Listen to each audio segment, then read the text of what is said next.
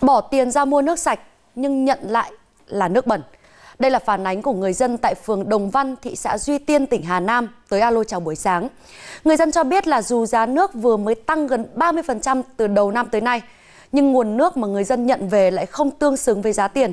Vậy thực hư của vấn đề này ra sao? Sau đây là ghi nhận của phóng viên alo chào buổi sáng tại địa phương.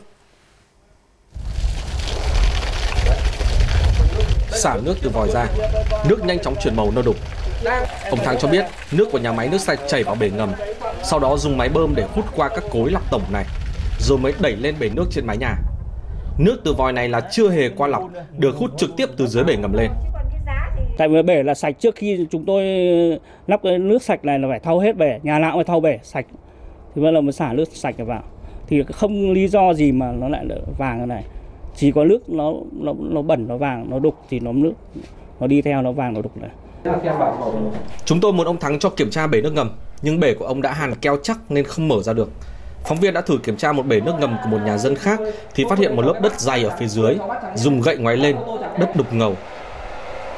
Nước từ vòi của nhà chị Thảo dù đã được đi qua cục lọc tổng nhưng vẫn bẩn như thế này.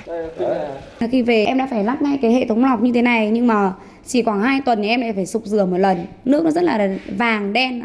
Có những thời điểm mà để lâu quá, khoảng 1 tháng thôi là nước nó đen, nó phải chảy đến tầm 15 phút. Xong bắt đầu nó mới trong dần, mùi rất là tanh, hôi tanh. Theo chia sẻ của người dân, nhiều năm trước người dân ở đây đã phải mua nước giếng khoan của một khu công nghiệp. Nước từ hồi đó đã rất bẩn nên nhà nào cũng phải trang bị một cục lọc tổng thì mới dùng được. Thế nhưng khoảng 1 năm trở lại đây, người dân chuyển sang dùng nước của công ty cổ phần nước sạch Hà Nam. Để xác thực vụ việc, đại diện Ủy ban nhân dân thị xã Duy Tiên và lãnh đạo công ty cổ phần nước sạch Hà Nam đã xuống tận hiện trường nhà dân để xác minh phản ánh. Đơn vị nước sạch đã cùng người dân thử lấy nước trực tiếp từ sau đồng hồ thì nước sạch và trong. Nhưng bất ngờ là khi cụm nước này cho chảy qua cục lọc tổng của người dân thì nước lại ra màu nâu đục.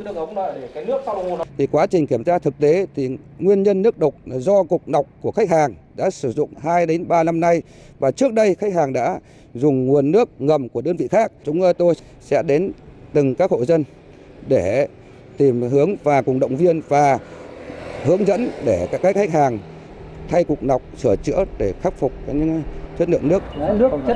Đại diện công ty cổ phần nước sạch Hà Nam thừa nhận qua vụ việc này cho thấy công ty đã có thiếu sót khi nhân viên quản lý địa bàn dù đã nhận được phản ánh của người dân nhưng lại không báo cáo lên để có hướng xử lý sớm. Bởi người dân không có chuyên môn, họ cho rằng chỉ cần xúc xả các cục lọc là có thể dùng tiếp. Tuy nhiên, các lõi lọc bên trong đến thời gian nhất định sẽ bắt buộc phải thay thế, nhất là khi đã qua vài năm lọc hệ thống nước ngầm cũ không đảm bảo. Nếu không, chính các cục lọc lại là nguồn gây nước bẩn.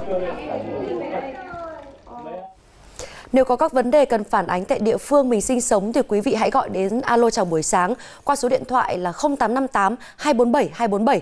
Chúng tôi tiếp nhận trong giờ hành chính. Và đồng thời thì chúng tôi cũng mong muốn quý vị có thể chia sẻ và lan tỏa hơn nữa những câu chuyện người tốt việc tốt, các mô hình hay vì cộng đồng.